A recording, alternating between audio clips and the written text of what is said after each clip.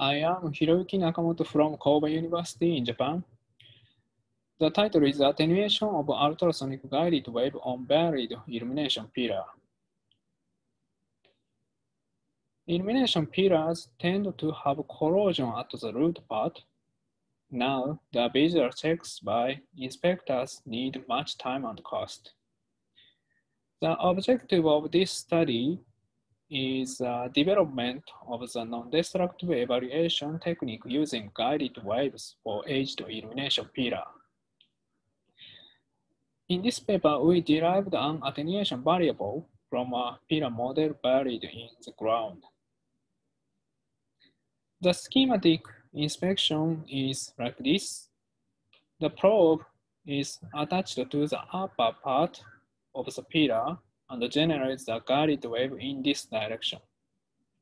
The guided wave reflects at the root and returns to the probe. If the pillar has corrosion, the corrosion scatters and attenuates the guided wave. The soil around the root part also attenuates the guided wave. Now, using the pillar model, we express the amplitudes of the reflection waves. The parameters are here.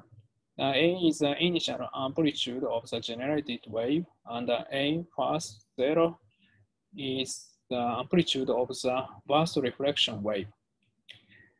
This figure shows a varied pillar model. Now we derived attenuation variable beta S from them. Now we can obtain the left side of this equation from measurement data.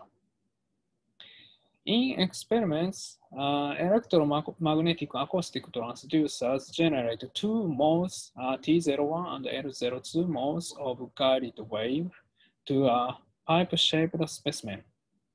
Now, we measure the amplitude of reflected waves in the condition of different heights of gravel.